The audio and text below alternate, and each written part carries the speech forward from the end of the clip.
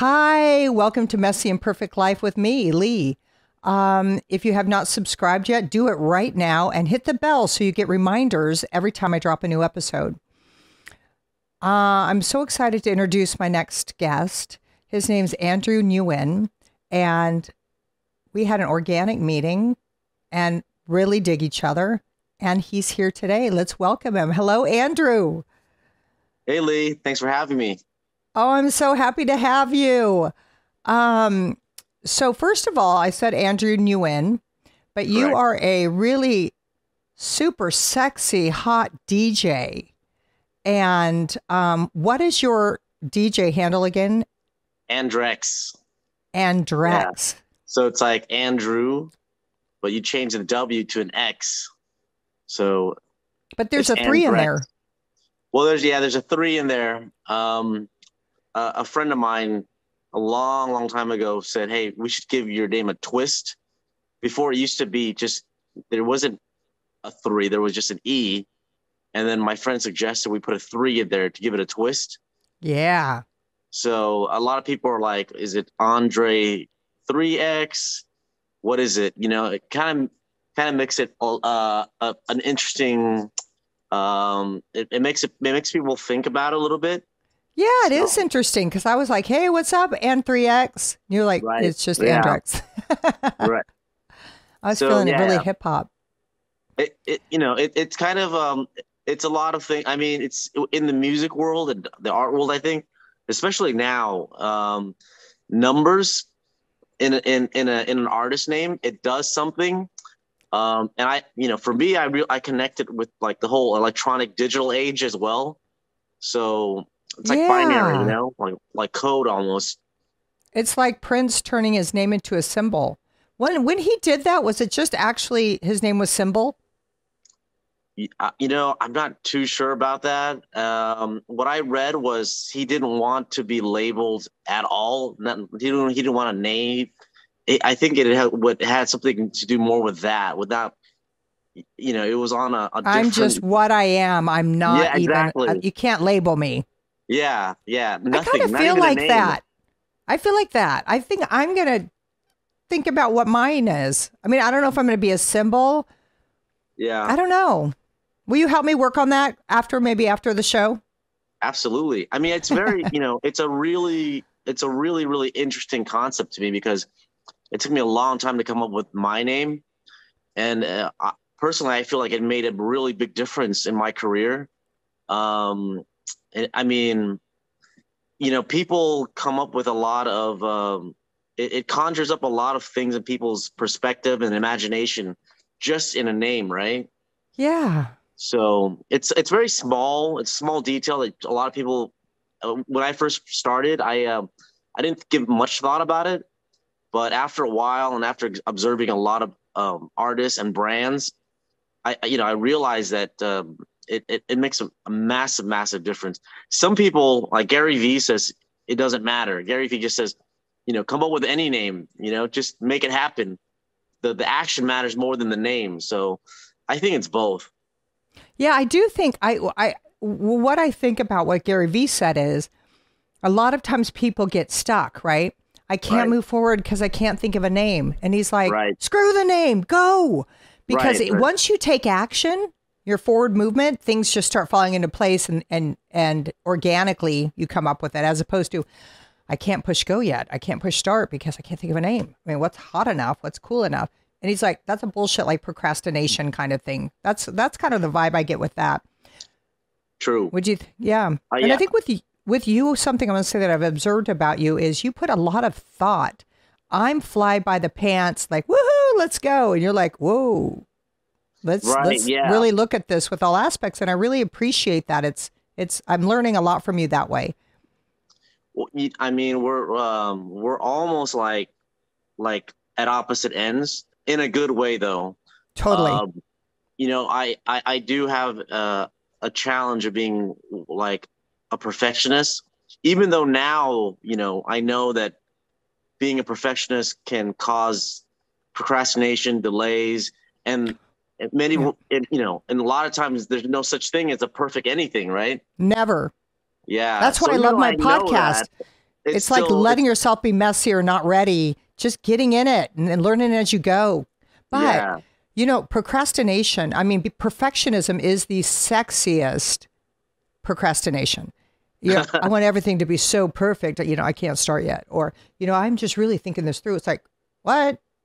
Just go, So I think that I'm impulsive sometimes. Yeah. Right. Which is also like gets me in some trouble. Right. And, you know what I didn't even start with that I keep forgetting? Yeah. Will you do this with me? My 3 grounding breaths. As soon as I was like, I'm impulsive, I was like, oh, what helps me with impulsivity? Oh, breathing. Would you join me in 3 breaths? Absolutely. I forgot I keep wanting to bring that back. I did it in every episode in the first season and I keep forgetting it, but I need it. Yeah. Yeah. Thanks for reminding. Cause I was in the habit of doing that for like a good 2 years and then it kind of fell off, but it does help a lot. The whole breathing. Okay. Yeah. Let's do it together now. Let's put our feet on the ground. And I say like your legs are uncrossed probably because usually just girls cross their legs. And sit up straight, roll your shoulders back. You don't want to sit too straight that it's rigid, but just comfortable, kind of opening your chest. And you can have your hands down on your lap to get grounded or up to receive. I'm going to put them down to get grounded. And we're going to do 3 breaths. We're going to go in through our nose for 4, hold for 2, and exhale out of our mouth for 4, releasing anything that no longer serves us. So we'll go in through our nose, hold, exhale. I'd like to hear your exhale, please. In through your nose.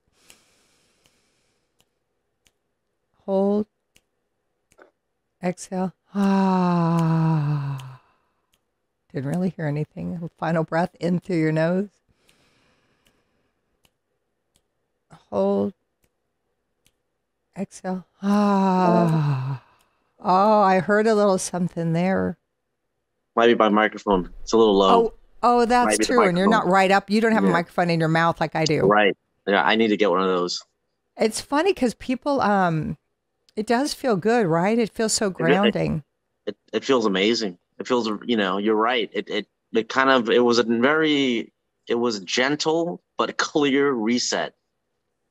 And I like that description. I kind of goofed it up because I was joking with you during it. Normally I don't. I just really get into the breath. So I kind of messed up my own jam with that breath. But anyway, I want to be, something about you I just like to play with a little bit because you're so serious and I'm so goofy. Or you're so not serious. Yeah, you're kind of serious. Would you describe yourself as serious? Yeah, I mean, I'm both. I'm definitely I have a dark humor, a lot, that's what some people would say. So I don't know, that describes me by being both serious and comical, but I mean, I think, for most of the time, I think being serious allows me to stay grounded and focus. So it's something that is, I think it's an automatic thing. But I love being, I love being light. Right. So it's, but being light sometimes, it's a balance where, being light is, I usually don't catch myself being that way. So what does being light mean? What does that look like?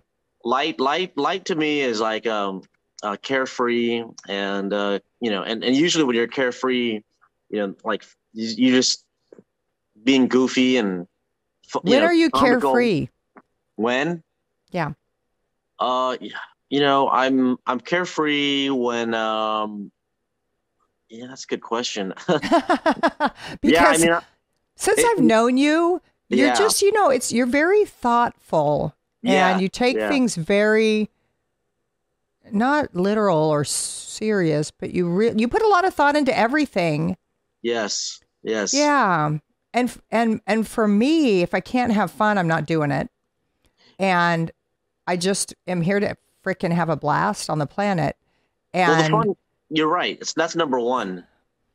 But once I'm just saying that I wasn't saying that not you or me. I was just saying that's what drives me, right? What drives you is this kind of not perfectionism, but this professionalism of what's going on and what we need to evaluate. I'm like, stop evaluating. Come on. But you're teaching me sometimes you need to evaluate, Leigh. Slow down. Well, I think everything I do is fun, right? Because my profession is music. That in itself is like to me, it's so many things. It's a gift. It's a luxury. Because so many people aren't able to do it for so many reasons. It's a very challenging endeavor. It's a challenging space, career, profession, whatever you want to call it. So when, I got into it purely because of passion and because it was fun. But let's talk about when you got into it. When did it start? How old were you? 15 years ago, and I was 30. Well, I'm 45 now, but I actually got into it when I was, I would say, 6.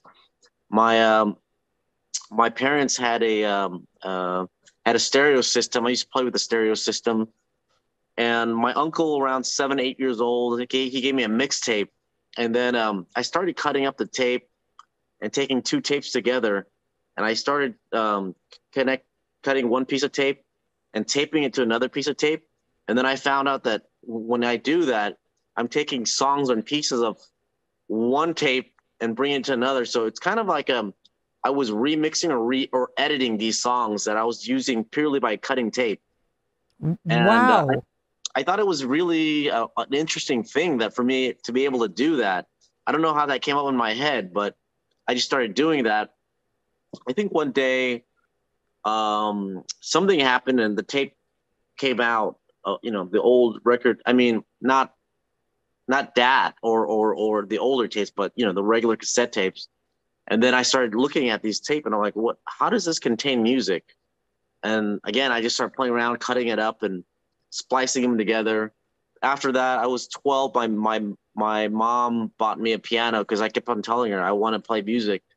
And she was classically trained also. So she thought that, that she loved that idea. She bought me a piano. I took lessons for about 2 years. I didn't learn anything. I was horrible taking lessons. I wasted all her money. Yeah, I mean. Wait, where did you grow up? I grew up in Orange County. I grew up in Santa Ana, Westminster, Garden Grove. So California. And then where'd your mom grow up? My mom grew up in Saigon, Vietnam. Wow. Yeah. So I was born in Vietnam. I came to the States when I was about 2.5. I was a refugee. My whole family was a refugee. Wow. So what's going on right now in Ukraine and how people are being displaced and going from, they're leaving Ukraine, going to Poland or Germany and as refugees. And then some are being taken in and then, placed in different countries like the US. So that's what happened to me literally. So, I mean, what's going on in Ukraine, it totally moves me beyond it's hard to describe because that happened to me. My whole family had to hit reset on our whole life because my family came. Just imagine if your family had everything, had a home, had a business, it had years of money, a legacy passed down from generation to generation. And then another country invaded and just ransacked, destroyed, and took that over. Oh my gosh! Yeah, my family we had a hotel business. My mom's side had a hotel business. That all got taken away. We had a home. We owned a home. That all got taken away. Oh my gosh! And the other night, the president, I think of Ukraine. I don't know if it was called the president. Yeah, he was talking about. Remember 9/11, he was talking to Congress and he said, remember 9/11? He said, that was one night where 2 buildings got hit and it devastated you. This is happening to us every day for 3 weeks. Right. Yeah. And I was and then when you see the faces of the children crying in their mother's arms or the pregnant mother that they're carrying off and you find out her and her baby died and to hear your words about seeing that, and how it affects me. Like right now I have complete chills because it's so unimaginable, but that was you. Yeah. Yeah. I mean, wow. it's a really tough thing for me to watch. And, you know, people have commented and said, hey, you know, you shouldn't, you know, like that's their business and you don't know the history. And I'm like, who cares about this history? No, So there's no kids are getting history. killed. Yeah. Children and women are getting killed. Yeah. Kids, unborn children are getting killed. Yeah. Who cares about politics at that point? You know what I That's mean? right. Like, That's okay, right. it's a weird thing for people to tell me, oh, you don't know the politics behind it. You don't know there's some deeper thing going on, some deep. I'm like, I don't care.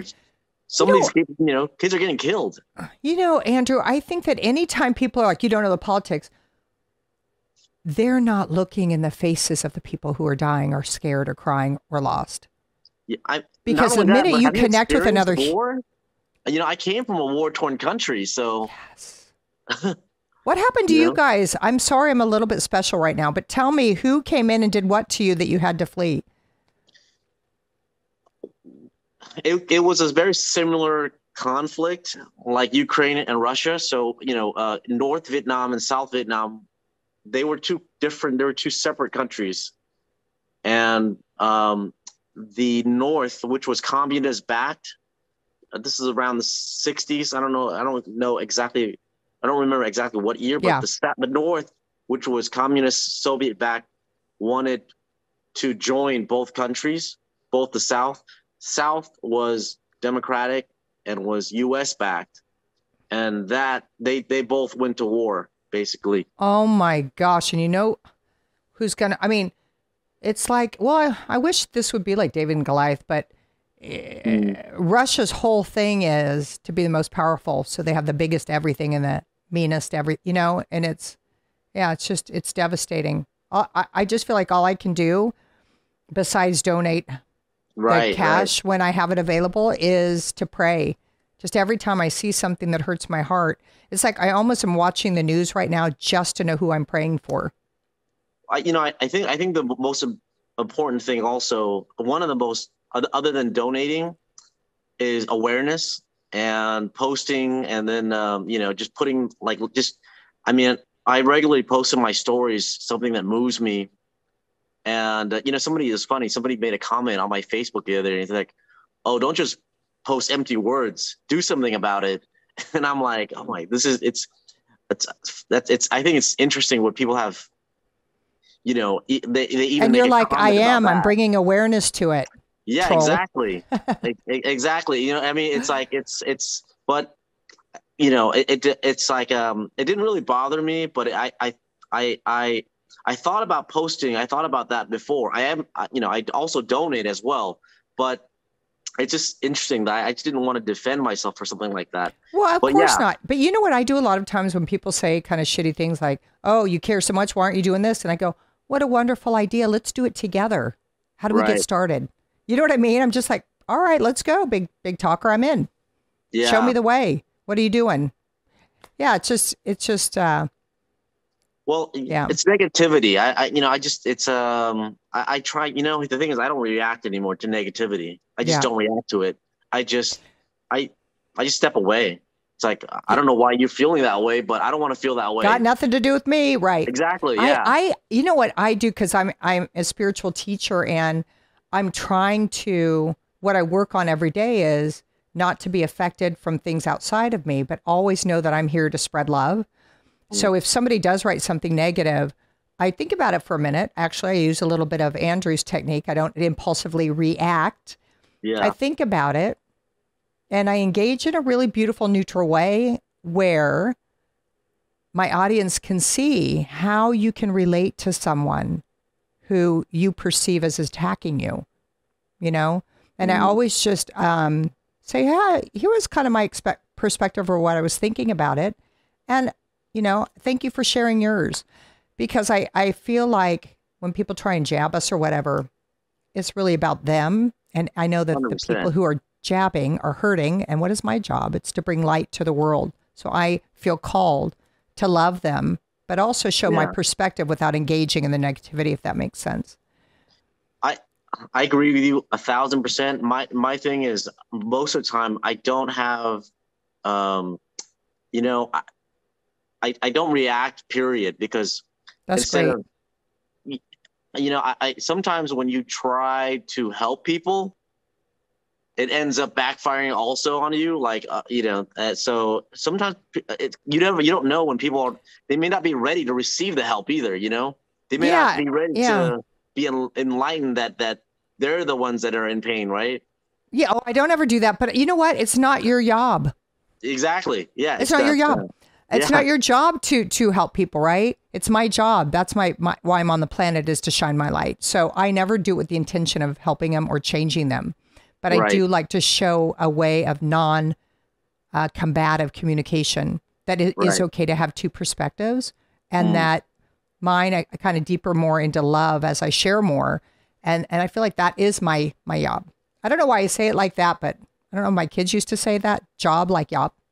Yeah. I don't. I want to get back to your DJing though. Thank you for segueing with me. But I'll have to say, you guys, right now, follow him on Instagram. It is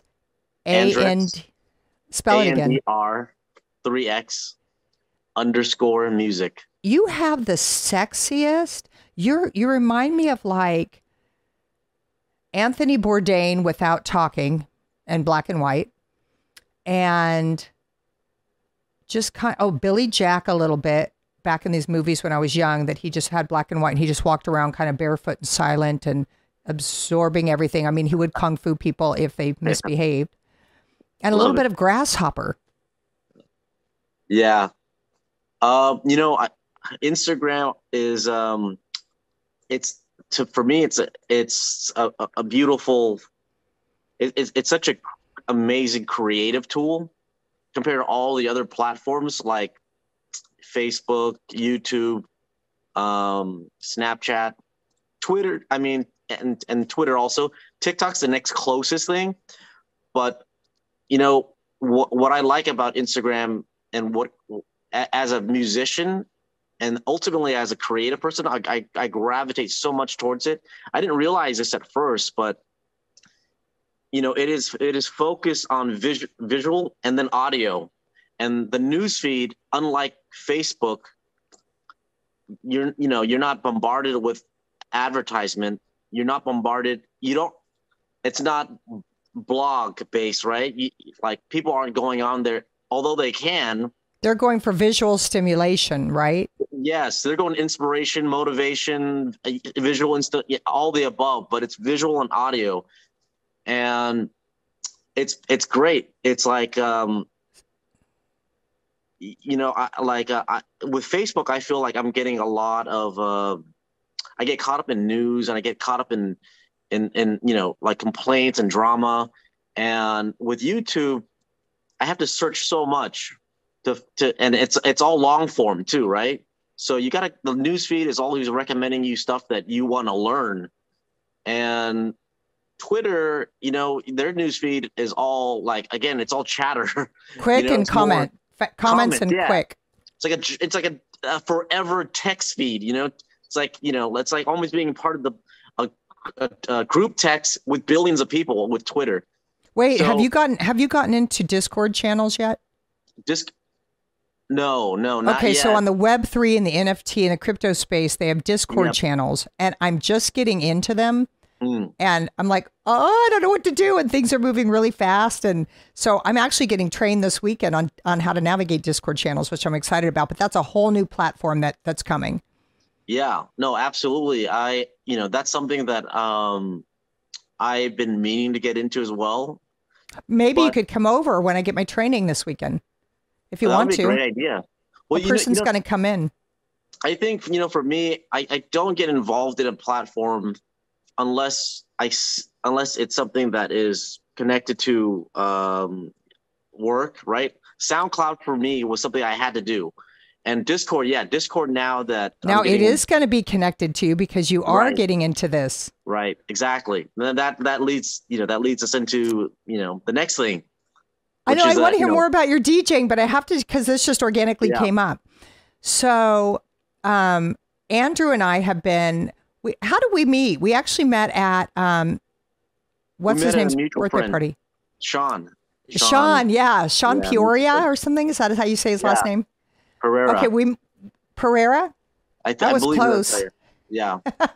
Not so much. Yeah. So Sean is this really flamboyant, fantastic, high energy, beautiful person. And somehow not somehow, but he invited both of us to this swimming pool party at a hotel. And we weren't swimming, but we were having cocktails and gabbing and sitting around the pool. And then tell me what happened, because I love how you describe how I spoke to you. Yeah, so I came there a little like late, and I was chatting with a few different people, and I didn't get to meet everybody. But as everyone was leaving, you and I quickly we saw each other, and it was like we quickly said goodbye, but it was it really like it was very interesting because usually when I go to an event, I say bye, I say bye to people. And sometimes I say bye to people I haven't even said hello to yet, but it's polite to say bye anyway, especially if it's a small group. So we said bye, and we hadn't really said hello yet. But when you said bye to me, you like paused and stopped and stared at me in the eye. And you stared at me, and I was like, it almost like, that bye felt like it was like a good 10-minute bye, just because you looked at me dead in the eye and you acknowledged me. And because of that, I had to acknowledge you just through like just through like your how you looked at me. And that's, I think, one of the very first time, at least the only time I can remember someone did that to me. And it was really, really cool, because it was like, through your presence, through what you did, and it was so natural, and it was so like, it was strong. It was such a strong, it's like, you didn't let me do a drive-by goodbye, usually like, oh, see you, bye. Got nice to meet you, bye. And I do that so much, and people do that to me, and it's normal, right? It's just normal. But for some reason, you were like, hi, we haven't met yet. I'm Leigh, and I know we're leaving, but I just wanted to introduce myself. It was something along those lines, and it stood out so powerfully. It was very interesting and strange and really cool, and that never left my mind. We didn't exchange numbers or anything, but later on, another mutual friend that I was meeting with, Chris, Yeah. to have dinner, and you were there, and I was like, wow, there you are. Well, what's so funny about that is that Chris Breed and I were meeting about something with my nonprofit or something. We were doing something. We were going to meet earlier. And then, no. Oh yeah. He called me and he was like, I can meet earlier because I'm meeting somebody else for dinner. And I go, oh, well, actually tonight I just made a random reservation at Craig's for 3 people at 8, but I'll cancel that and I'll meet you earlier because I want to talk about this project and get the resources you're sharing with me. And then he goes, wait, Craig's? You got dinner at Craig's? Well, let's just get the other guy, and we'll all 3 have dinner at Craig's. Yeah. And then that was so funny, right? Because I think when you're supposed to be with someone in whatever capacity, whether it's a friendship, a relationship, work, whatever it is, you can't mess it up, right? Right. So that initial thing, you felt something from me, and I am like looking at people, looking you in the eye, like, who are you? Like, let me see what's inside there. And you felt that, which is so beautiful. And I've never heard anyone really describe it, because that's kind of how I roll, but I don't think about it. So it was really neat to hear the impact it had on you.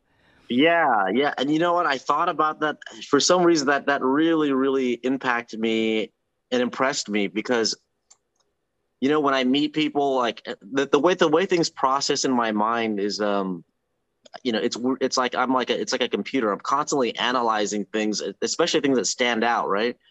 Mm-hmm. And that stood out so much that I was like, wow, is that?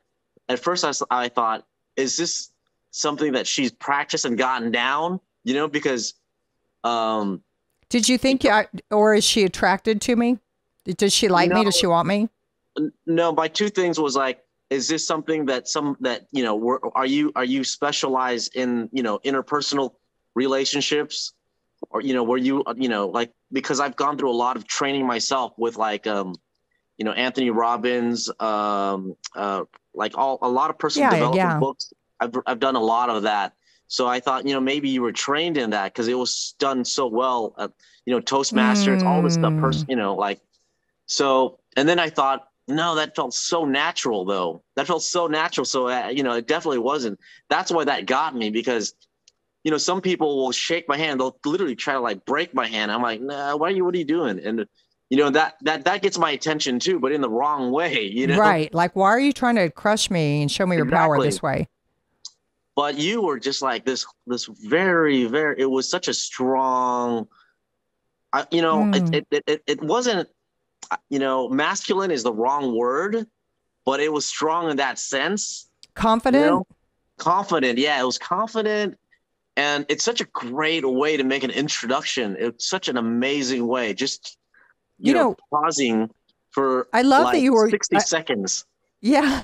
I was like, and I'm looking all in. someone dead in the eye and making a proper introduction. People aren't used to that. People are like, hey, what's your name? Oh, really cool. Bye. Hey, hi. Great to meet you too. Yeah, and I'm exactly. like, slow the fuck down. I do, what lights me up is knowing that we're all connected, knowing we're all brothers and sisters, knowing that God, the golden light connects everything on the planet. And I think that when we forget that, we suffer. My life is filled with complete joy by looking in your eyeballs. Yeah. By stopping and looking at you and going, what's in there? Who is in there? Outside of this thing that we see, there's so much more and so much beauty, and we're all connected and there's so much love. And it's just like, that to me is my fuel, like what lights me up. Yeah. Everywhere I go, just can't wait to look in people's eyes or just see who's in there or how can we connect, because we're all connected. But I think a lot of times we pass each other with this, but that could have been a beautiful collaboration. Totally. So I'm always like, who's here that I'm supposed to see? And then let me figure out why we're seeing each other. And then this led to stuff, right, with us. Absolutely. Yeah. No, go ahead. I mean, the energy has been it's been fun. It's been dynamic. It's been amazing. And it's been spontaneous and completely unplanned. So I love it.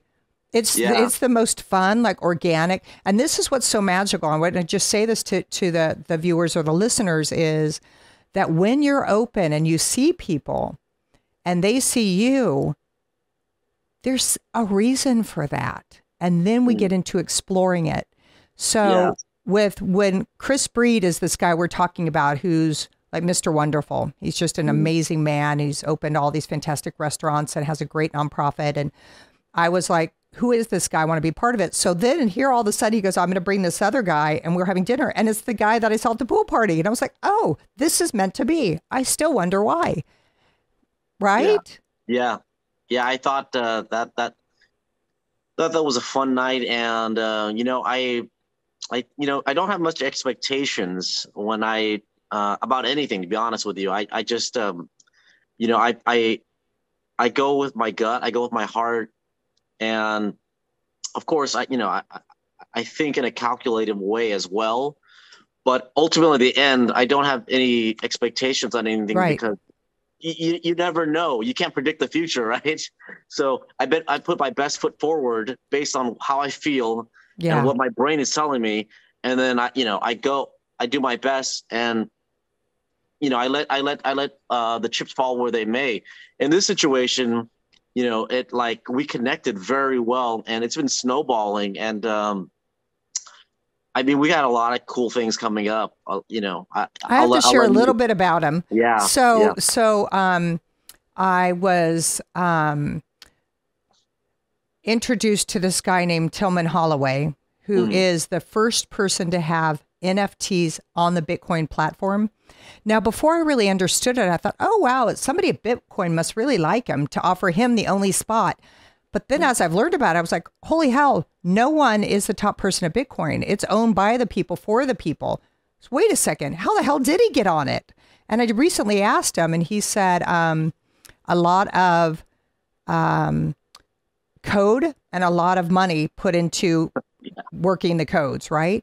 That he found a code the only one in the world, as far as I know, who is going to have NFTs at this point on Bitcoin, which blew me away.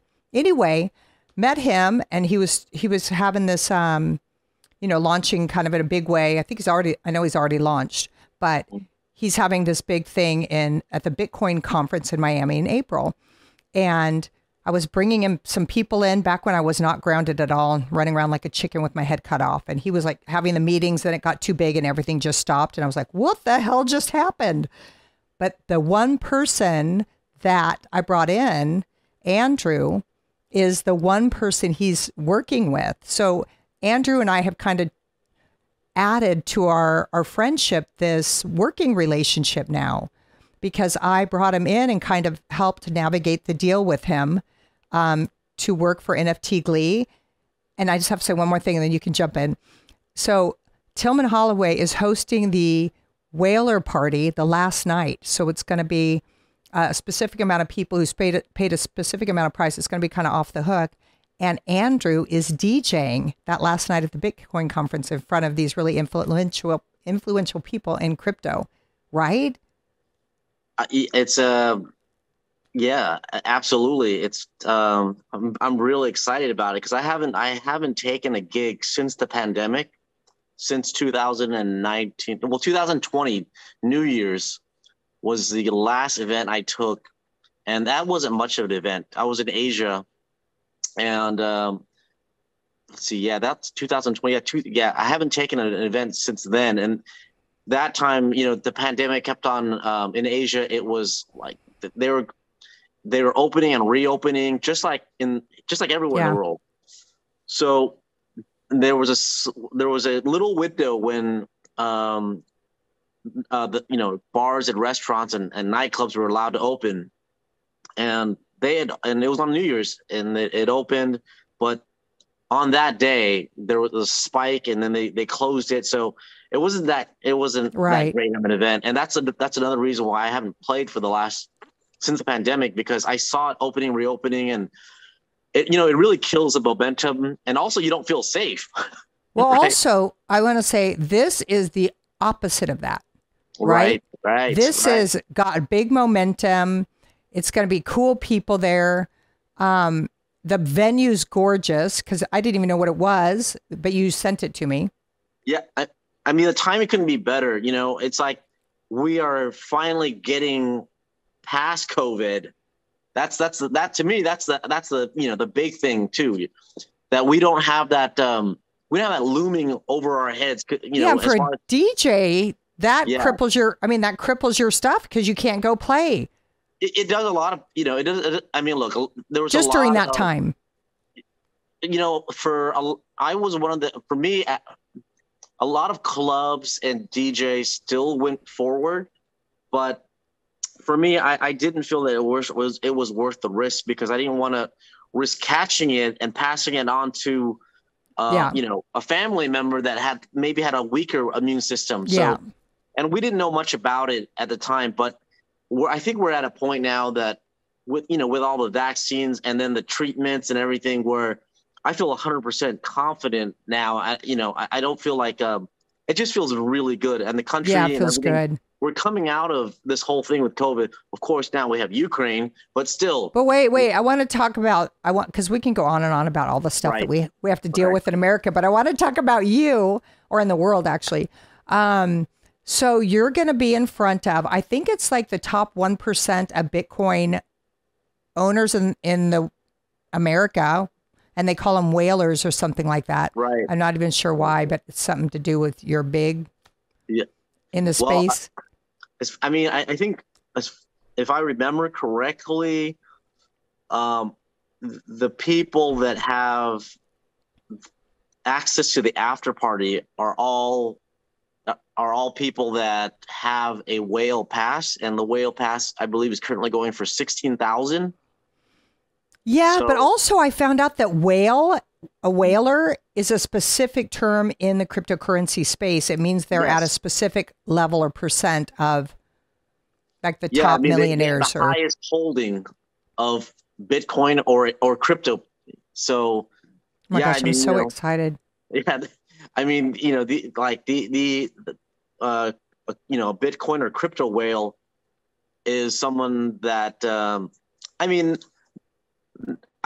for me, it's not just because they own a lot of Bitcoin or crypto, but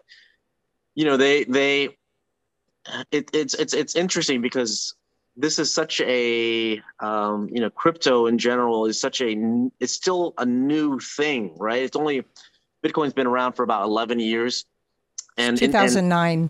Yeah, and the adoption is still occurring. Mass adoption is still occurring, and for the people that have got in early, well, right, have done well for themselves, and it says a lot. It says that that they had the early foresight. They had the early conviction. They had the early belief. They had the early jump off from the unknown zone into this new space, and they're handsomely rewarded for it.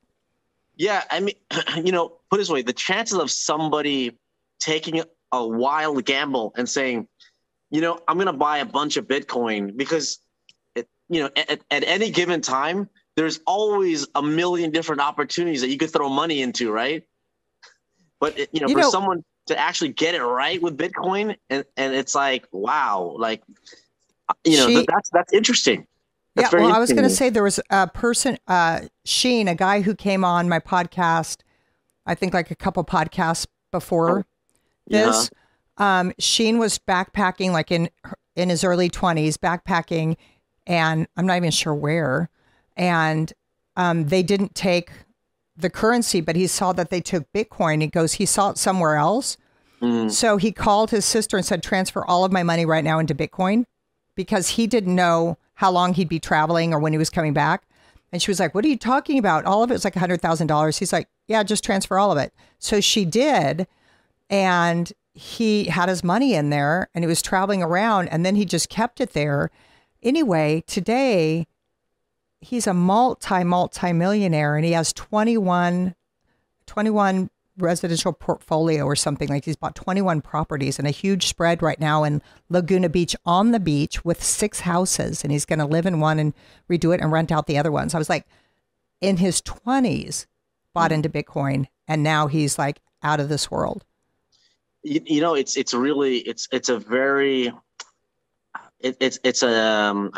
think crypto, and especially Bitcoin, is it's such an amazing investment phenomenon. Phenomenon. It's a cultural shifting thing that's going on, and I mean, like I follow a lot of traders and a lot of people in the space. Somebody made a comment that was really, really accurate based on my observation.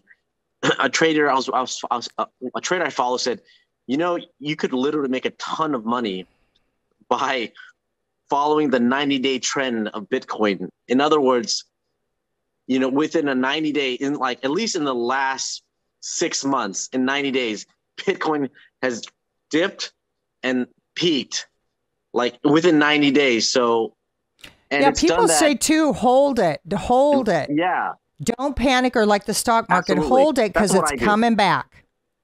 But, I mean, we could talk about this offline, but I've thought about this like a gazillion times, because, like, let's say it, like, and I sent you a calculator too. Yeah. I don't know how to use it yet. I got to get money in the game first. Well, we got we got to talk about this offline, because once I show it to you, I mean, give me like 10, 15 minutes on the phone, and it'll blow your mind away, because the amount of money that you could make if you just, if you just throw it in there and leave it for 90 days is more than like literally anything you could make in the stock market. When I get right now, my finances are kind of at the beck and call. My divorce is not settled. So it's like peanuts. But as soon as it's settled, I'm going to get not a ton, but I'll get like some money that I can pay off my credit cards, right? And then I want to invest. I'm going to pick a certain amount to invest in Bitcoin. I'm excited. Well, speaking of that, how long have you been in the cryptocurrency space? Like, when did you get in? Because I know you have some Bitcoin, right? Or Ethereum? I do. Yeah. So I mean, so here's where being a perfectionist kind of screwed me up. So I was introduced to it about, I want to say 6 years ago. And I believe the price was around 300 per Bitcoin at the time. And my brother introduced it to me, and I was extremely skeptical like everybody else. And he was working for a company that was paying him in Bitcoin. Instead of getting cash, or getting a check, he was getting paid on Bitcoin. And the company. How amazing is that? Well, again, I mean, looking back, I want cash, like how do I know this Bitcoin thing is going to be worth anything? That's like saying, to me, that's like saying I'm going to pay you in this cup, you know what I mean? This cup that I made, this ceramic cup, or I'm going to pay you in dishes, like that's equivalent to that, right?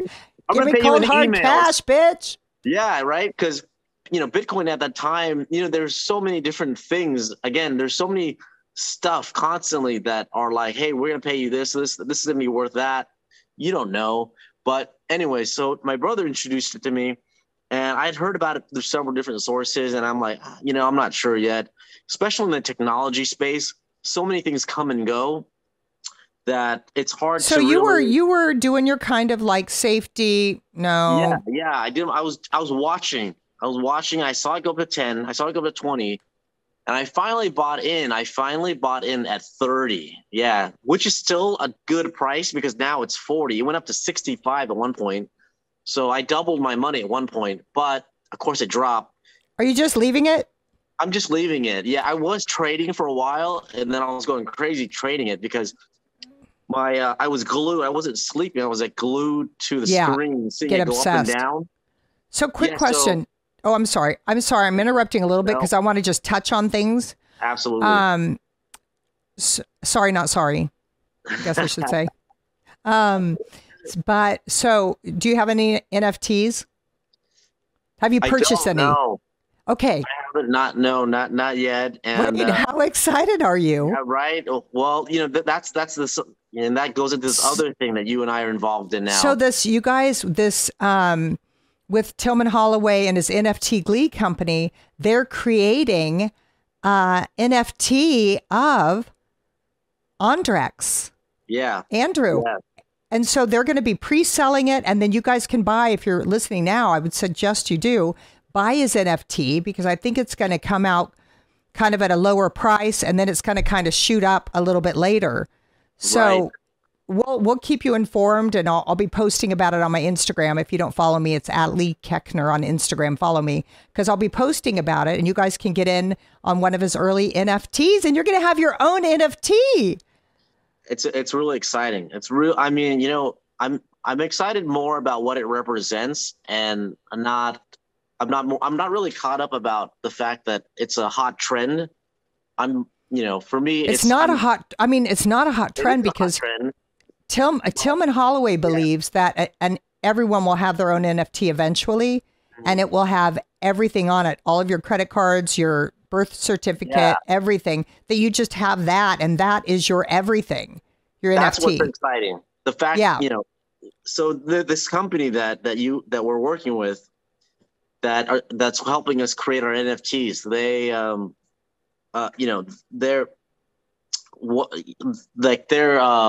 their focus with NFTs is using it as a utility. They're seeing it more. They're seeing it from the utility standpoint, as opposed to some how many different things you can be a part of within a community. Yeah, utility. Because currently what's hot about NFTs is the fact that digital art is being sold in the millions. So I think a lot of people, and that's what kind of, I'm going to be honest, a lot of that turned me off originally with NFTs, because what hit the headlines was, so-and-so sold their art or sold their meme for 400,000, or the first tweet, the first tweet was sold for like $2 million. So I was like, I think it was a lot more than that, by the way. Some I can't remember, but my point I'm trying to make is, what's the utility other than I see it people are dropping money into it probably as an investment, right? But other than that, like there's so many things. Again, there's so many things you can invest in. I'm Yeah, already and investing in Bitcoin.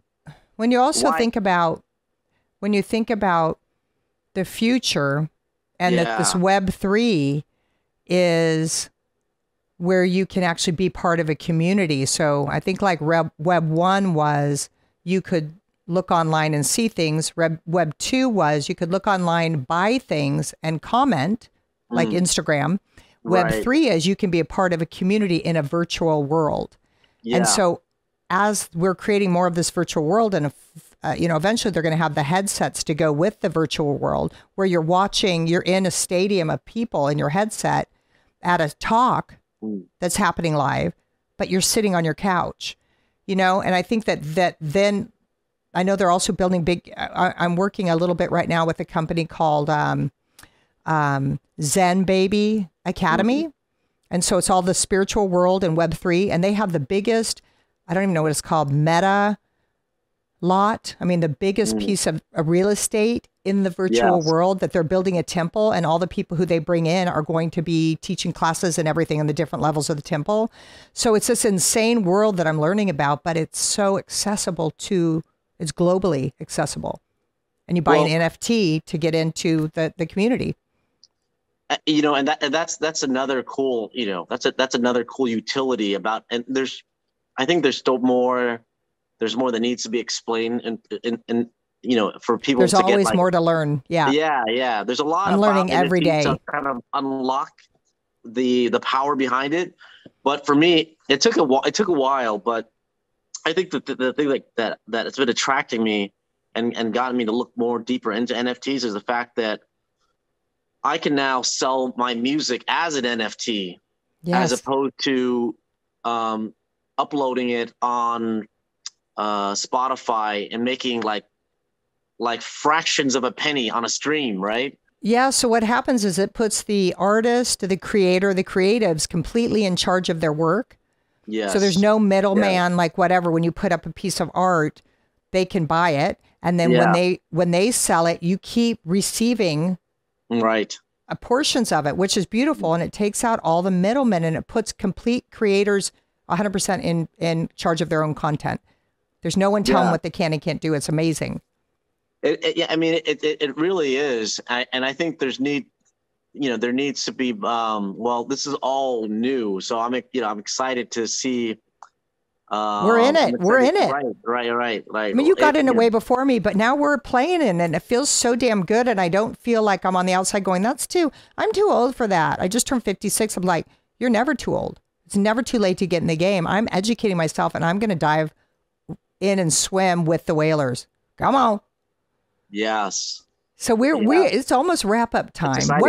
What kind of music are you going to play there? Do you do like bum bum bum bum bum bum bum? Because I see some of your videos. You check him out. He's like doing like karate chops. This is his move a lot. Yeah. I love that karate chop move. I usually, so DJing to me. You have to do it quick because we have to wrap it up. I know that you're going to play a variety of different things, but I base it on the demographic, what I think the crowd is going to enjoy. So long story short, I don't play stuff that people don't know, right? It's going to be 20 to 30-year-old men mostly. Yes, but also, what kind of music that what area did they grow up in? I try to kind of, and then I try to play songs that are globally recognized, right? Give you a good except example. We're just going to be Americans there, though. Well, maybe not. That's the thing. I'm going to take that back. Exactly. I think they're coming from everywhere. Crypto is global, and they like 80s. I know my kids kind of like the 80s, and they're like 20. I'm just throwing that in because I want to hear 80s. Oh, I always play 80s. 80s. Everyone loves 80s, but it can't be all about 80s. It's got to be some 80s, right? No, hell no. Yeah. You have to get Symbol in there. Yeah, I mean, there's 80s. A little. I try to throw in a little bit of everything and give it my own twist. But that's the fun part about DJing. There's a lot of thought. There's a lot of preparation in advance that goes into it. Some DJs like to play on the fly, and I don't. I like to No, prepare you're way in advance. so thoughtful. And you know what I'm going to do to be thoughtful? I'm requesting one of those plastic squares. Yeah. So I'm putting my go-go boots and just the whole night just dance like I'm at a rave right next to you. Does that feel comfortable for you? Yeah. Awesome. I mean, I love having people around me when I'm DJing. I don't like to be in a situation where, like, it's just you by yourself. Yeah. Exactly. I'll be standing next to you or near you dancing a little bit, but not still in the show. Me, the more people, well, you know what? The thing is, for me, the way I see it is like we are the show. It's not that I'm the show. Yeah. It's all about the whole room is the show. Yeah. It's like Bitcoin. Everyone's a part of it.